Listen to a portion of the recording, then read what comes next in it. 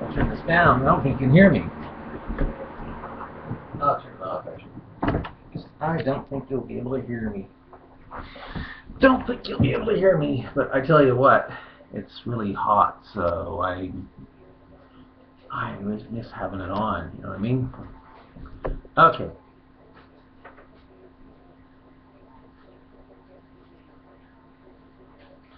Let's see here.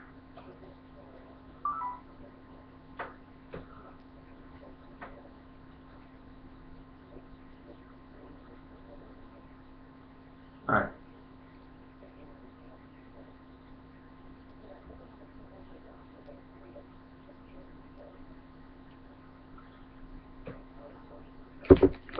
Okay.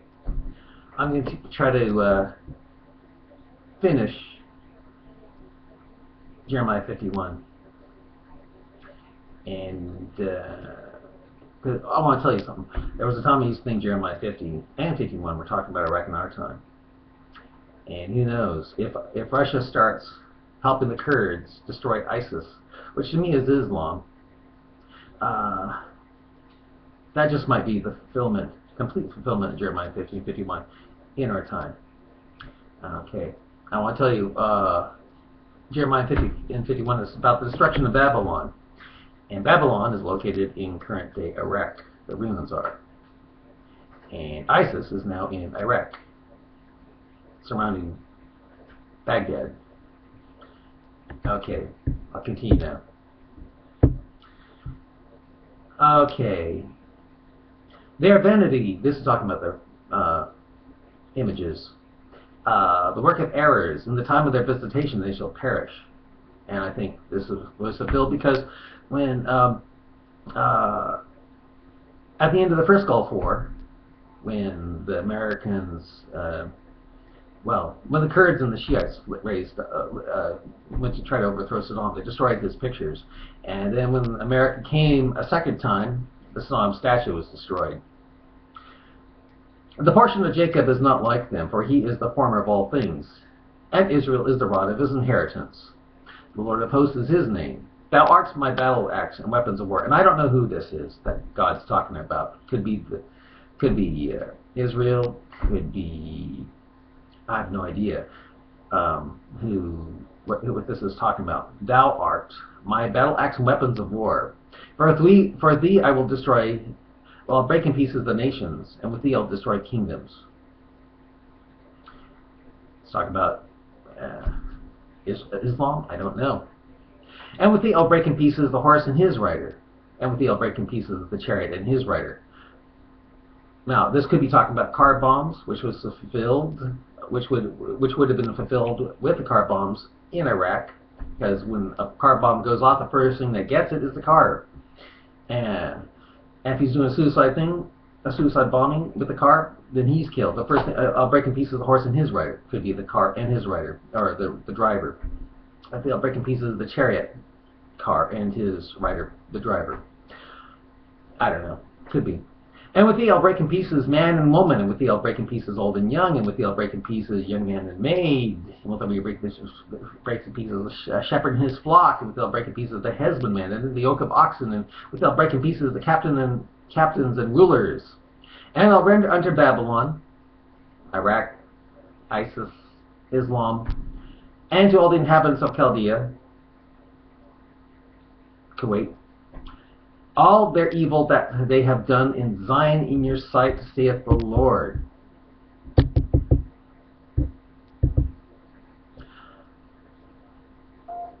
Set up a standard in the land, blow a trumpet among the nations, prepare the nations against her, call together against her the kingdoms of Arat, Minni, and Ashkenaz. And you want to know where Arat, Minni, and Ashkenaz are located? They're located in what is now present-day Kurdistan, up in the north, over Iraq. Appoint a captain against her, cause the horses to come up as the rough caterpillars. For the longest time, I thought the Kurds were going to come down with our American troops in 2003, and of course they didn't. But now maybe with Russia they will come down and they will attack Babylon, Islam, ISIS. We'll see. Yeah, prepare against the nations the kings of the Medes. And of course, Medes are also located where the Kurds are, and also northern Iran, the captains thereof, and all the rulers of, and all the rulers thereof, in the land of his dominion. It could be Iran, in our time. And the land shall tremble in sorrow, for every purpose of the Lord shall be performed against Babylon, to make the land of Babylon a desolation without an inhabitant. And that means what I think it means. And if this is talking about ISIS in Iraq, around Babylon in our time, that ruins Babylon, then it sounds like maybe Iran nukes the place. We'll continue here. One post shall run to meet another, and one messenger to meet another, to show the king of Babylon that his city is taken at one end. And to me, this was fulfilled because Saddam didn't use phones because he didn't want to be found out. He was using carriers to let him know what was going on in Iraq while he was hiding around in a spidey hole and stuff like that. And before that, even before he was in the spider hole, he was using carriers and messengers because he didn't want to get hit by missiles and assassination targets, so he didn't use the phone. So I guess he thought he would be caught. Yeah, one post shall meet another, and a messenger shall meet another, show the king of Babylon that his city is taken and went in. I think that was fulfilled in 2003. And that the passages are stopped, and the reeds they have burned with fire, and the men of war are frighted. To me, that was fulfilled when Saddam dammed up the marshes in southern Iraq to get the marsh Arabs. He dammed them up and dried up the marshlands. It was a green place in 1990, and it became brown because he dammed them up to get the marsh Arabs, who are Shiite. And the passages are stopped, and the reeds they have burned with fire, and the men of war are frightened. For thus saith the Lord of hosts, the God of Israel, the daughter of Babylon is like a threshing floor. It is time to thresh her, yet a little while, and the time of her harvest shall come. Well, we'll see. Nebuchadrezzar, the king of Babylon, hath devoured me, hath crushed me, hath made me an empty vessel. He hath swallowed me up like a dragon. He hath filled his belly with my delicates. He hath cast me out. I don't know if that's old time. I don't know if that's going to be happening. I don't know if Israel's going to get nuked or wherever it is, And, yeah, I used to think this was talking about Iraq swallowing up Kuwait. The violence done to me and my flesh be upon Babylon, shall the inhabitants of Zion say. To Islam, the inhabitants of and the blood upon the inhabitants of Chaldea shall Jerusalem say.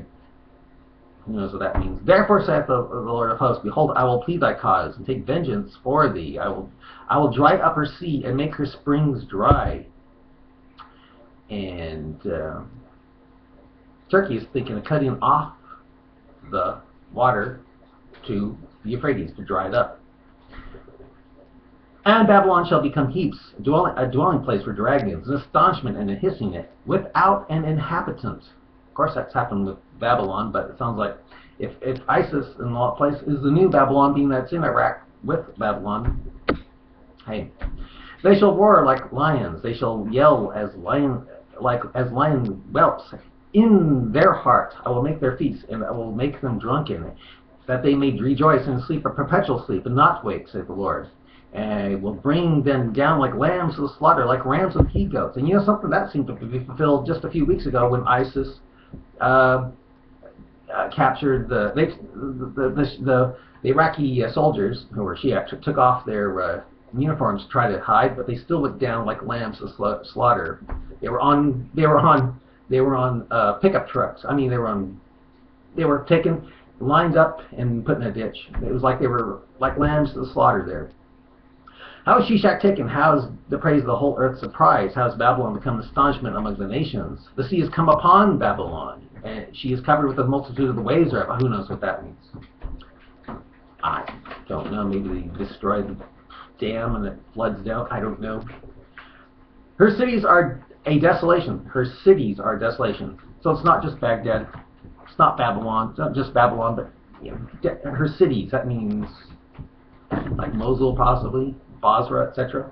Her cities are about a desolation, a dry land, and a wilderness, a land wherein no man dwelleth, neither doth the Son of Man, doth any Son of Man pass thereby. And I'll punish Bel and Babylon. Allah, in our time. And they'll bring forth out of this mouth that which he has swallowed up. I used to think that was talking about bringing forth Kuwait out of Iraq. And the nation shall not flow together any more unto him. And I used to think this was talking about the embargo that was put on Iraq, and they no longer flew unto they no longer flew unto Saddam until he was taken out. Then they lifted the embargo, the oil embargo. Yet also the wall of Babylon shall fall. The defenses of Babylon shall fall. And boy, that's true. No defenses of Iraq. My people, go ye out of the midst of her, and deliver every man his soul from the fierce anger of the Lord. They're trying to, right now. They're trying to get out of there because they don't want to get killed by ISIS. And before that, in Mosul, they didn't want to get killed by Maliki. And lest your heart faint, and ye fear for the rumor that shall be heard in the land, a rumor shall both come 1 year, and if that in another year shall come a rumor, and violence in the land, ruler against ruler. I thought, when I saw the Psalm statue go down and nothing happened, I thought, well, hey, because it came in 1990, 1991, and then in 2003, nothing happened. So, oh well. I don't know. Okay. Then the heaven and the earth, and all that therein, shall sing for Babylon, for the spoiler shall come upon her from the north, saith the Lord. And the spoiler is either the Kurds or Russia with the Kurds. Or it could be just Russia, because Russia right now, Russia is coming down and giving them air cover. Or I don't know who, but if Russia starts giving the Kurds air cover, and the Kurds do it, well, I'll think it's, a great, it'll be, behold, the people shall come from the north and a great nation. In other words, behold, I think that means the Kurds come from the north and a great nation, Russia, helping them. But I won't get excited, really, or think, whoa, this is late, until I see the Russians are with the Kurds. I can't see America doing that with the Kurds because I think ISIS is Oblamer's people. He's the one that funded them and armed them and trained them in Iraq, in Jordan, to overthrow Saddam. So why would he now attack him here? He's acting like he doesn't like him, but he funded them with our money. Okay. Then the heaven and earth shall, and all that are therein shall sing for Babylon, for the spoilers shall come upon from the north, saith the Lord. Now this is kind of creepy. As Babylon hath caused the slain of Israel to fall, so at Babylon shall fall the slain of all the earth. And I don't know if that's metaphoric, figurative. Nuclear war breaks out when ISIS is destroyed. I don't know. Or because when we got rid of Saddam, nothing happened. So maybe this is talking about ISIS. Who knows? Ye that have escaped from the sword, go away. Stand not still. Remember the Lord afar off, and let Jerusalem come into your mind. Okay, but anyway, I've got to stop it here. Bye.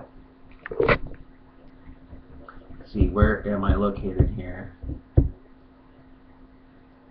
Yeah.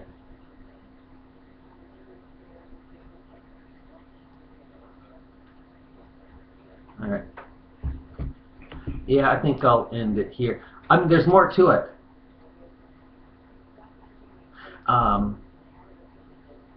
Talks about, well, what the heck, I'll continue this thing and see what you think here. Alright. Yeah, we are confounded because we have heard reproach. Shame hath covered our faces. We're strangers that come into the sanctuaries of the Lord's house. Now, that could be talking about foreigners that come into the destruction of the temple. That's what's left of it. Or it could be talking about walk-ins coming into the sanctuary of the Lord's house. If you're a Christian, your body is the Lord's house. So you got your zombie thing here going on. Wherefore, behold, the days come, saith the Lord of hosts, I'll do judgment upon her graven images, and through all her land. The wounded shall groan. Though Babylon should mount up to heaven, and though she should fortify the height of her strength, yet from me shall spoilers come unto her. Now, I used to think this was talking about Iraq in our time, because Saddam did mount up to heaven, had the fourth largest army, and then we came and destroyed it. Or now it could be talking about ISIS. It had to fortify the height of its strength to the point of declaring a caliphate. Yet from me, the Lord, shall spoilers, Kurds, Russians, because I don't think America is going to try to destroy what they created. It shall come unto her, saith the Lord. A sound of cry cometh from Babylon, a great destruction from the land of Chaldeans, the Kuwaiti area. Because the Lord hath spoiled Babylon, destroyed out of her the great voice. Allah, maybe. When her waves do roar like great waters, the noise of their voices uttered. Because the spoilers come upon her, even upon Babylon, and her mighty men are taken, every one of their bows is broken, for the Lord God of recompense shall surely requite. And I'll make drunken her princes, and her wise men, their captives, and rulers, and mighty men, and they shall sleep a perpetual sleep, and not wake, saith the Lord, whose name is the Lord of hosts. Thus saith the Lord of hosts, the broad walls of Babylon shall be utterly broken. Yeah, it happened, but could be talking about defenses in our time with Iraq. And her mighty, upon her Babylon, their mighty men are taken. The Lord God of recompense shall surely quiet, and I'll make drunk her peace. Thou shalt sleep a perpetual sleep and not wake, so by the host. Thus saith the Lord of hosts, the broad walls of Babylon shall be utterly broken, and her high gates shall be burned with fire, and the people shall labor in vain, and the folk in the fire, and they shall be weary. In other words, it sounds to me that those Kuwaiti oil fires are going to start up again, and people be wary. Well, I'll tell you what, it is, because we went over there, we tried to help it, and then look what happened. Biden said that Obama would be remembered. This was the greatest, Iraq would be his greatest achievement, but now you find out it's all been for nothing. It's all been in vain. Yeah, because our guys labored in vain there, because it's gone to hell with ISIS. And they shall sleep a perpetual sleep, and not sleep. Yeah, and the people shall labor in vain, and the folk in the fire, and they shall be weary. The word which Jeremiah the prophet commanded Seraiah the son of Neriah, the son of Messiah, I don't know. When he went to Zedekiah the king of Judah into Babylon in the 4th year of his reign, and this Seraiah was a quiet prince. So Jeremiah wrote in a book all the evil that would come upon Babylon, even all these words that are written against Babylon. And Jeremiah said to Seraiah, when thou comest to Babylon, you come to Babylon, and shalt see, and shalt read all these words, then thou shalt say, O Lord, thou hast spoken against this place, to cut it off, that none shall remain in it, neither man nor beast, but that it shall be desolate forever. And it shall be that when thou hast made an end of the reading of this book, that thou shalt bind a stone to it and cast it into the Euphrates. And thou shalt say, thus shall Babylon sink, and shall not rise from the evil that I will bring upon her, and they shall be weary. Thus far are the words of Jeremiah. And that makes me wonder if Seraiah did this. Since nothing happened all these years, he probably never did it. But what would happen if you went to Iraq and you read all this Jeremiah stuff, and then you bound a stone to it and cast your Bible into the Euphrates? Would this finally end the world? I wonder. But